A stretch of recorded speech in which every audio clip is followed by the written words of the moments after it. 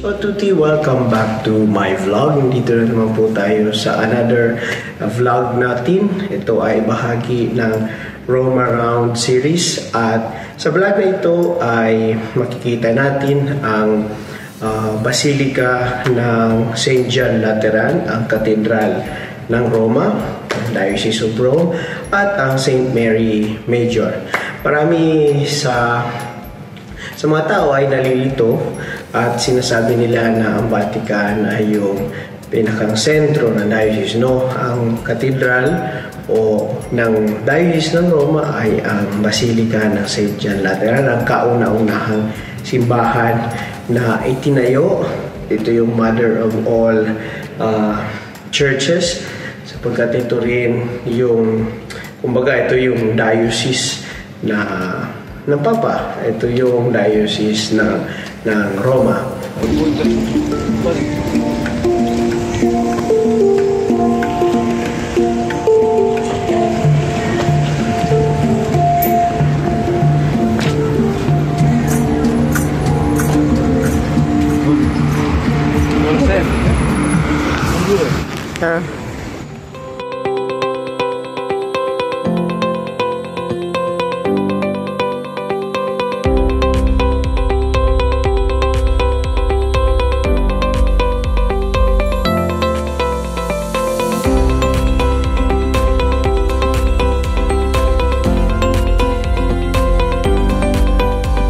So this is the Cathedral of Rome.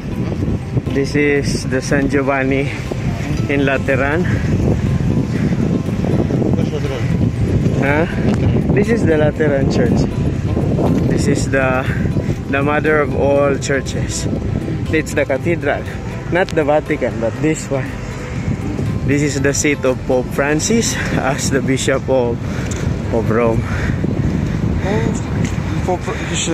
He is the diocese. He's the Bishop of Rome, no? So whenever we had a meeting with the Pope as priest or diocesan clergy, we come here. So this is the diocesan center, and then on the other side there are still other churches as usual. So this is the Cathedral of the Most Holy Savior and of Saints John the Baptist and the Evangelist in the Lateran. Ito isang Archbasilica at ito ang oldest and highest ranking of the four papal major basilicas. At ito ay tinatawag na Archbasilica. Ito ay pinakang matandang public church dito sa Roma at pinakang matandang basilica din sa Western world. Nandito yung cathedra ng Roman Bishop, ni Pope. Unfortunately, hindi tayo pwedeng pumunta dun sa likod, mukha kasing merong celebration na gagawin. Actually, ito ay para sa ordination. Nandun sa likod nito, itong nasa gitna, sa likod niya, nandyan yung cathedra ng Roman Bishop. At itong dalawang saints na nakikita nyo, yan yung si John the Baptist at saka si John the Evangelist.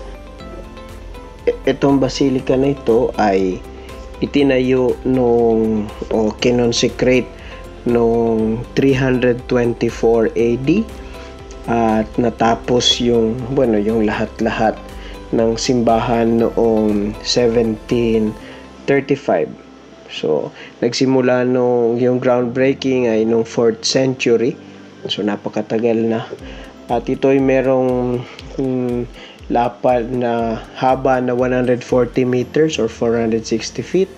At wide na 240 feet or 73 meters. At yung kanyang nave ay 65 meters or 213. At yung loob ay marble, granite at saka semento. Dito sa labas ay makikita yung Lateran Palace at dito sa kabila ay yung baptistry na pupuntahan din natin ngayon maya-maya. At kagaya ng mga importanteng plaza, lagi nyo makikita yung isang obelisk na nakatayo kagaya nitong nandito.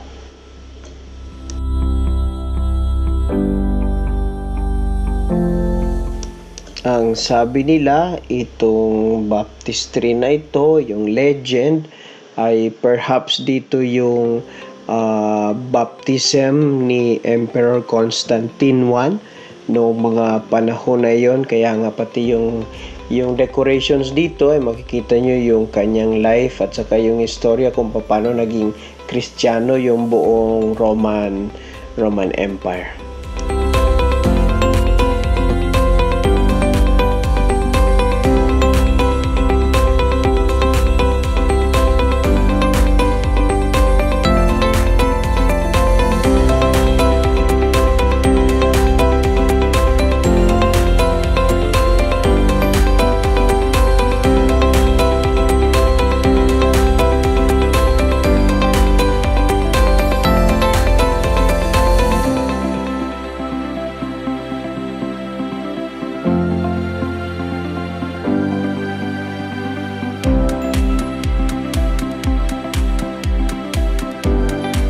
So, mula doon sa St. John ay naglakad tayo sa Via Merulana at nakarating tayo dito ngayon sa St. Mary Major na isa sa mga pinakamalalaking churches at itong pinakamalaking basilica na dedicated kay Mary na nandito sa Rome. Actually, mas malaki lang siya ng konting-konti lang talaga na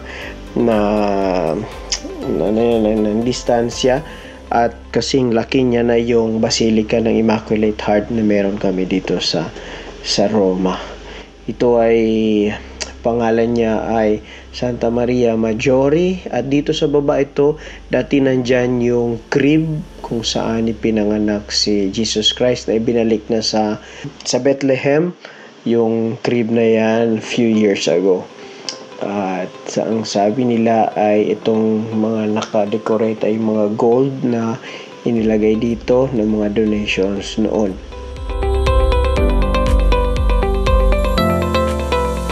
At itong basilica na ito ay na-consecrate to the Virgin Mary noong 5th of August 434 AD. So napakatagal na niya at napakatanda niya na simbahan. Yung groundbreaking ay nagsimula noong 432 at nakompleto noong 1743. Yung laki niya ay 92 meters for 302 feet at saka yung wide niya ay 80 meters or 260 feet at yung height ay 75 meters or 246 feet. At kapag si Pope ay umuwi galing sa kanyang mga apostolic journeys ay lagi siyang nandito upang magdasal.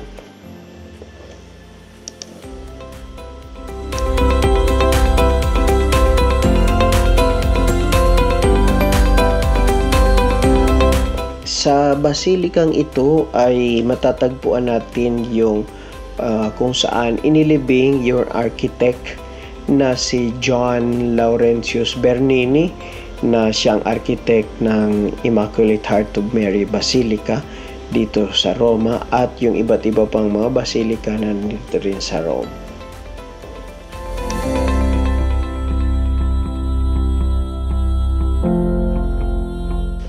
Well, ito naman ay yung loob ng baptistry na nasa loob lang din ng mismong Santa Maria Maggiore na pwede rin bisitahin at puntahan at hanapin nyo na lang sa Wikipedia yung tungkol sa mga kung ano naka-display dyan. Total nandun naman yan. Kung wala sa Wikipedia, nandun sa website siguro ng Santa Maria Maggiore para meron din naman kayong assignment at marunong naman kayo mag-research.